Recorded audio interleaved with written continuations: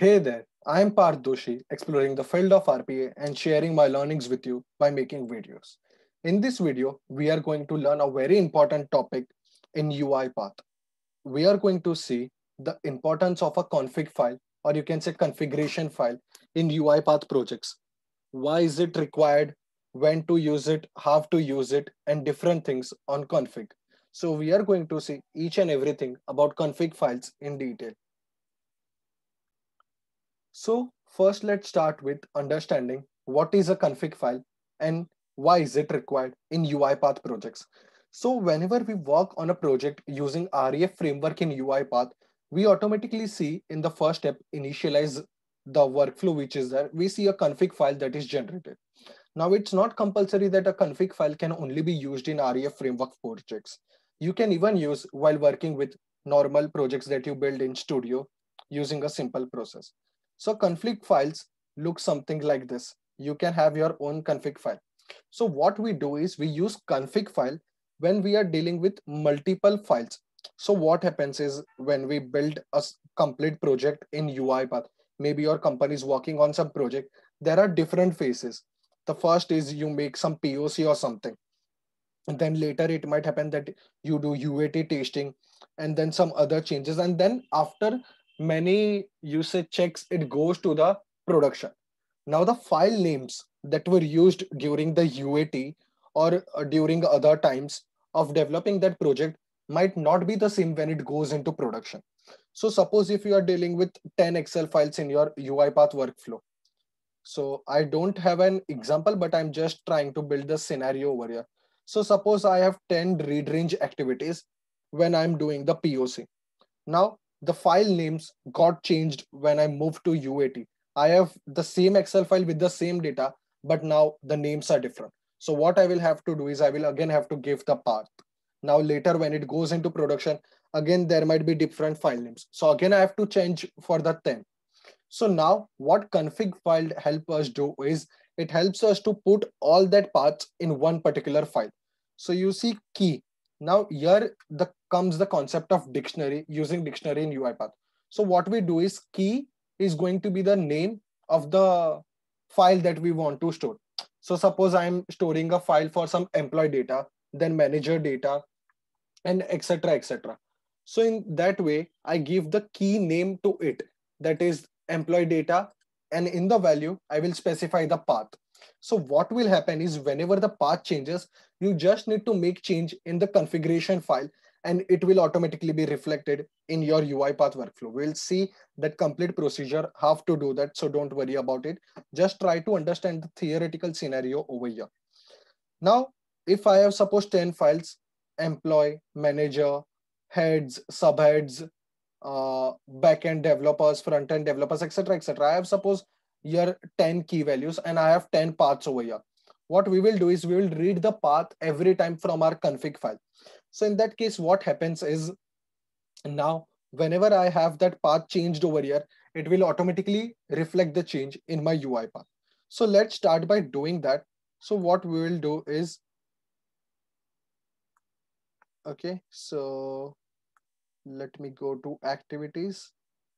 Now what I will do is I will create one more Excel file, name,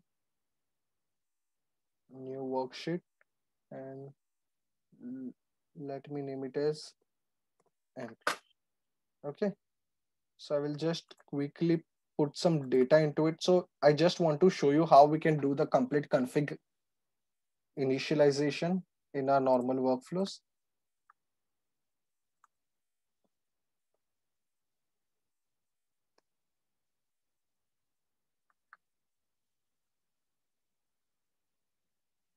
Okay, so what we are going to do is we are going to use a read range activity. Okay, sorry. It's going to be the name. It's going to be employee ID. And it's going to be, okay, I think this is fine. Rajesh,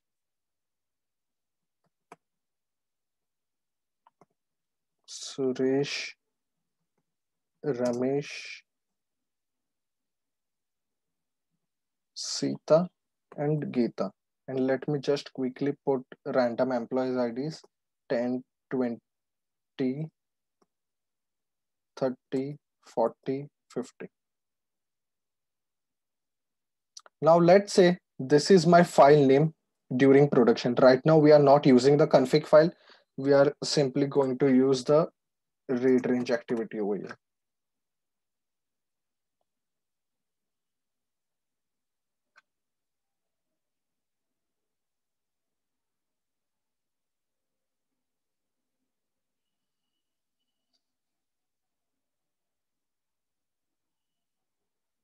Okay. So now we are going to select that particular file over here. And now suppose this is, let's take it example again, this example in terms of building a complete project which is going to go into production. So when I'm preparing the POC, this is going to be my file name. So let's say this is my file name. What we are going to do is we are going to save the output in a data table. Let me create employee.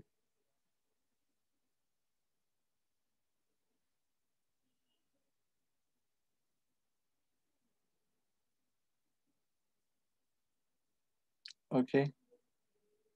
Sorry for this because my system is lagging a bit. Let's use the output data table activity to see the output in a message box.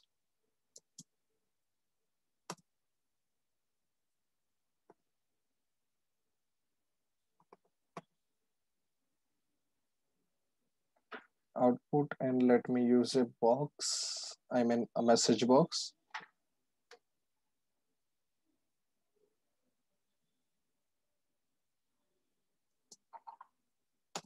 Output.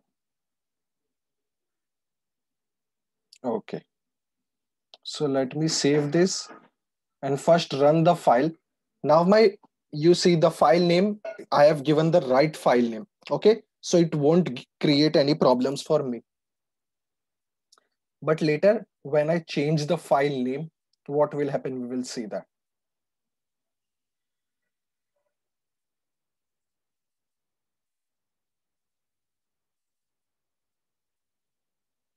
So it's taking a bit time to run.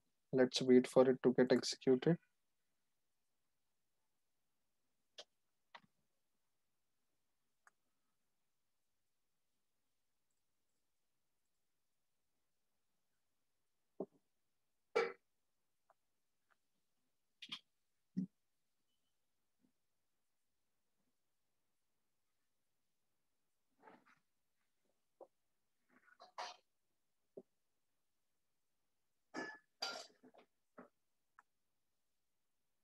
So now as we can see, we have the output completely visible over here.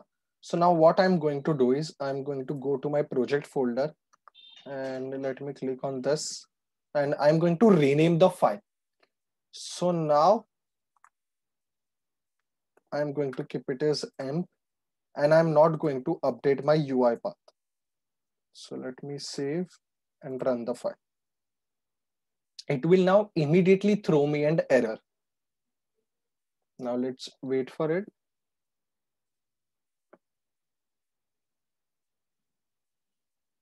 You see, the workbook does not exist. So now what happened is I changed my file name. Okay. But I forgot to change the path over here or to give the updated file name. So in that case, it throwed me an error. Now we are going to see, now this might be the use case like I am reading over here. Maybe I'm doing some operation and I want to write in again in the same file in different sheet. So I will have to change everywhere that thing. So what I'm going to do is I'm going to create a config file for this. So let me name this as employee file, employee data. Okay. And value is going to be that complete file path.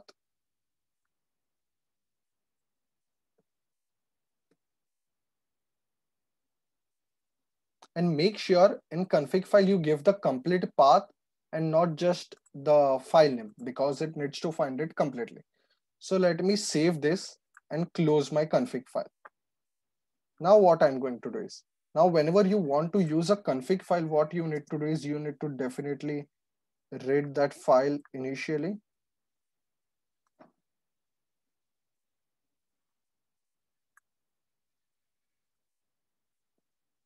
And this is going to be the same. Okay. So now, how do you convert your Excel file data into a dictionary and use it? What we are going to do is we are going to create a dictionary over here. Let's name this as config. Click on variable type, browse for more types. Here select dictionary. So just type dictionary and then we can go over here.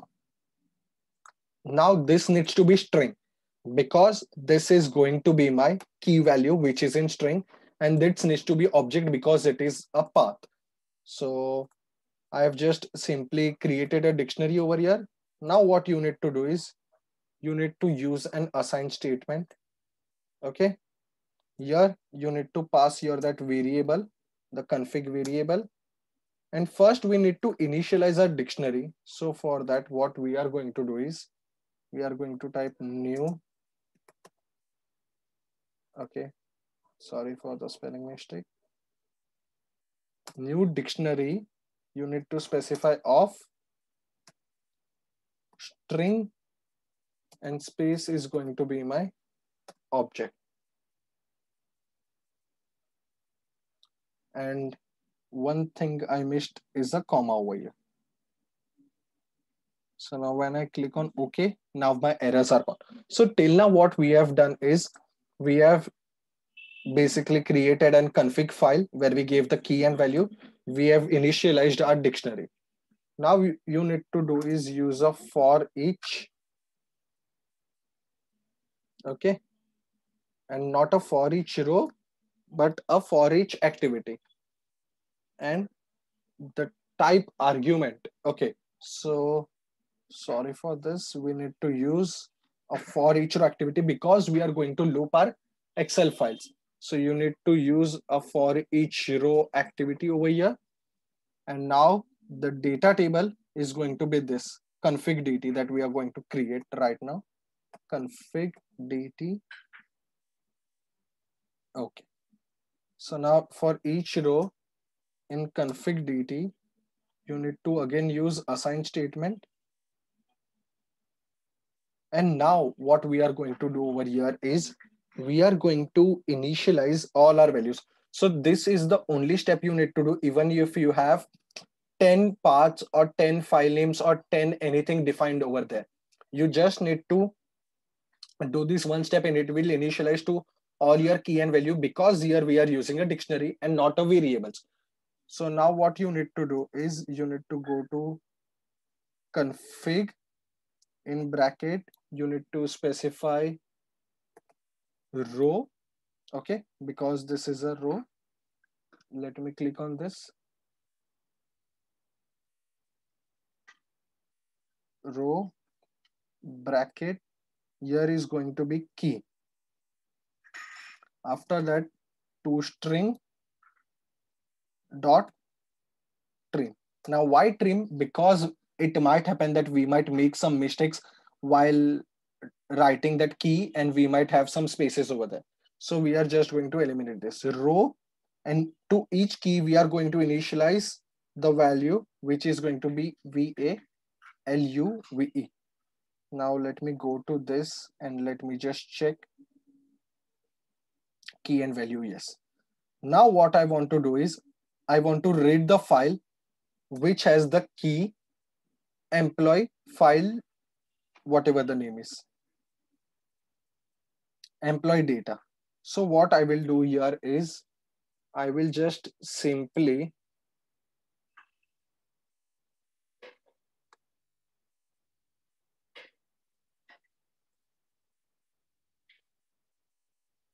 use my dictionary config in bracket. Here you need to specify only your key. So it is going to be employee file, I think, employee data, sorry.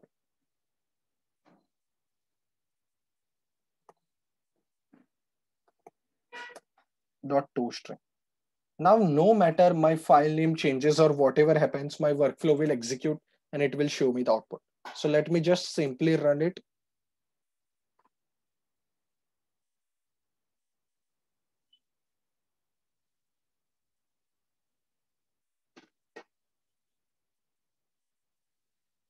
You see, without errors, it worked perfectly fine.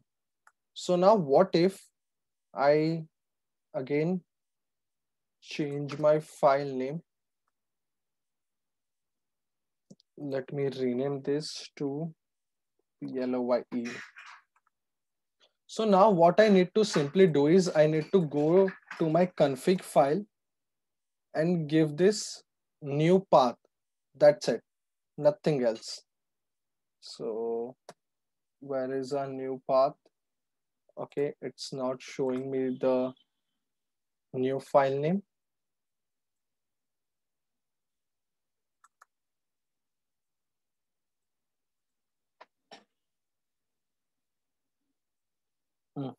I'm not sure. So what I will do is I will just simply open the file, and I know what name I have changed. So I have just need to change the path over here.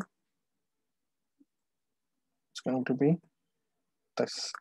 So you see, I haven't even opened my UiPath workflow. I just made the changes over here, and now I'm going to execute again. And it should give me the output without any errors.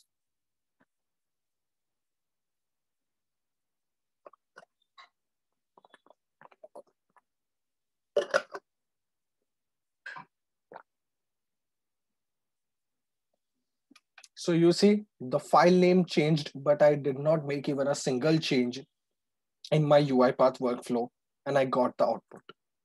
So this is how we can use a config file and build a very robust project without having any major changes made in the workflow, even though the file name changes. This is majorly used when you build projects in a company which are going to go into production. The file name might change and many different problems might come.